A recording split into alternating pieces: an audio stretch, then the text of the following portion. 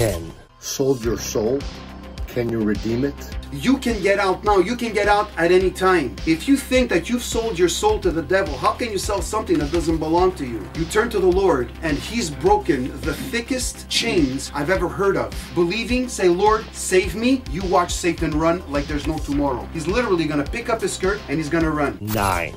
What's holding atoms together? All matter is composed of atoms. Only in the last 100 years or so has science discovered that everything we see is composed of things that we cannot see. For by Him were all things created that are in heaven and that are in earth, visible and invisible, whether they be thrones or dominions or principalities or powers, all things were created by Him and for Him. Look at verse 17. And He, Jesus Christ, is before all things, and by Him all things consist. He's holding everything in His hand, because if He opens up His hands, these atoms, they're all going to be gone because they just repel from each other. This universe as we know it is going to cease to exist. 8.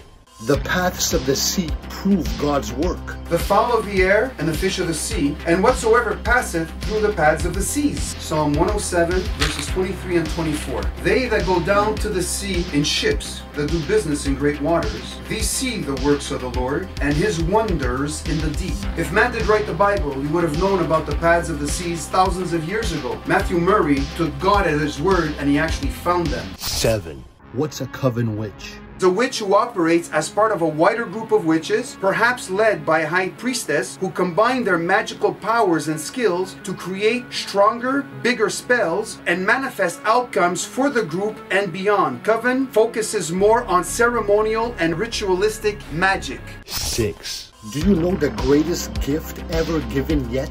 God will never push anybody into salvation. Jesus came, He died, and it's a gift. Ephesians 2:8 and 9. For by grace are you saved through faith, and that not of yourselves. It is the gift of God, not of works, lest any man should boast. The thing about the works, it just erases so many religions, so many cults off the map. Because God says it is a gift that I want to give you. If your good works can actually get you to heaven, why did Jesus Christ have to die on that cross? 5. What evil are you into? Evil is an act of preferring. Where there is no will, no volition, there is no evil. Evil is a function of willing. Look at what God says through Jeremiah. For my people have committed 2 evils. They have forsaken me, the fountain of living waters, and hewed them out cisterns, broken cisterns that can hold no water. They have forsaken me. This is the first evil. To forsake God or to want nothing to do with God is actual evil. Second, they have hewn out cisterns for themselves or chosen broken cisterns that can hold no water. That's the second evil. You're going after your own gods. You're creating your own spirituality. You're going out there doing your own thing. You're basically putting water in a busted vase. And God says that's another evil. Evil is choosing anything but God. 4. Jesus warned His followers not to seek signs, explaining that His resurrection, the sign of Jonah, would be the only verifying miracle upon which believers can rely on. Matthew 12, verse 39 and 40. But He answered and said unto them, An evil and adulterous generation seeketh after a sign, and there shall no sign be given to it, but the sign of the prophet Jonas. For as Jonas was 3 days and 3 nights in the whale's belly, so shall the Son of Man be 3 days and 3 nights in the heart of the earth. 3. What do you mean 3 Gospels? Paul is speaking to the believers. I declared unto you the gospel which I preached unto you. The gospel that he preached is not the gospel that Peter was preaching. Peter was preaching a gospel of repentance. It was a gospel of the kingdom of heaven. We are under the gospel of the grace of God. These are 2 different gospels. If I can blow another fuse, you're going to find the 3rd gospel in the New Testament. In Revelation chapter 14, this is the gospel of the angel preaching the everlasting gospel. What does Paul say about this angel preaching this gospel in Galatians chapter 1? He accuses him because the gospel that's being preached in Revelation is not the same gospel that's being preached in Galatians chapter 1. But everything has its place. 2.